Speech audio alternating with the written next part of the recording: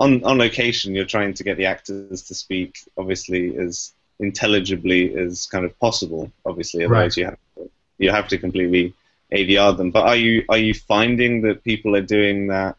There seems to be a kind of trend of people getting really kind of gritty and low and kind of quiet.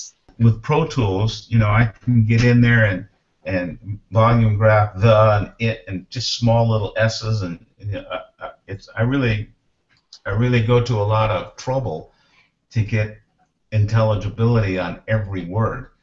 So Mm. if the actor drops off stuff, if he's talking like that, I'll sculpt it up so I can hear everything.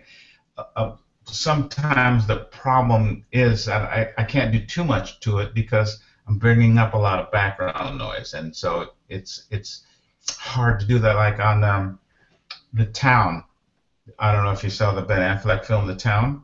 There were Mm. some there were some scenes in the car where he's talking to the act, or Ben's talking to, I forget her name, but he was talking very low, and I wanted to hear what he was saying, and I could only go so high. And then when I played the reel back for Ben, Ben thought he could. He said, "Can you just push those lines up? I can't hear them." I said, "They're as high as I can get them without inducing noise." He said, "That's okay.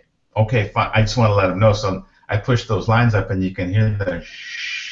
It's tough. Yes, it's difficult, but there's a trade-off. Yeah. Yeah. Yeah, definitely.